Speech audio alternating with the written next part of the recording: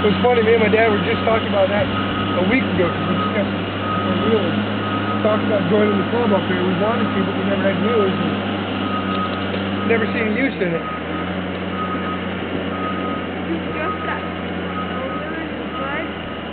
We've had sleds for years, we just don't ride them.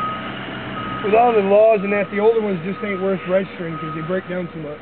You got like Yeah, we got one sled that we've got rid of most all of them, but we got a 78 ski whiz. And the nice thing about them is you can take that sled and just go right straight through that. Not worry about it. Nowadays it's really hard. They weigh so much.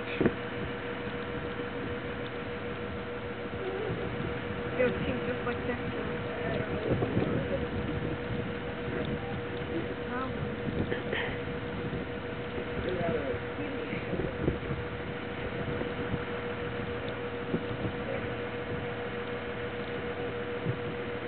Be sure to YouTube since the beginning.